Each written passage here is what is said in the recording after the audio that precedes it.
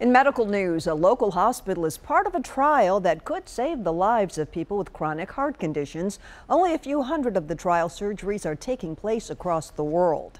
News Channel 5's Kyle Horan joins us from the newsroom now. And Kyle, the people who this would help don't have many other options. Yeah, that's because this was meant for people who are not candidates for open heart surgery. What the doctors at St. Thomas Heart have done is a less invasive version of heart surgery that allows them to replace a leaky heart valve. What happens to these patients is blood can flow the wrong way in one of their heart valves, and that can lead to serious health complications, including shortness of breath, swelling of some joints, and even death. The trial replaces the heart valve with something called the 10-9 valve. St. Thomas cardiologists have already treated one patient. We interviewed one of the doctors involved.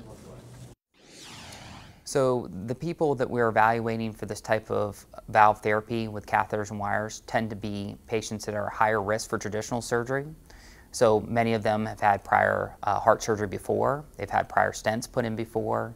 They've had history of strokes or mini strokes, diabetes, and other type of medical conditions that make them higher risk for traditional surgery.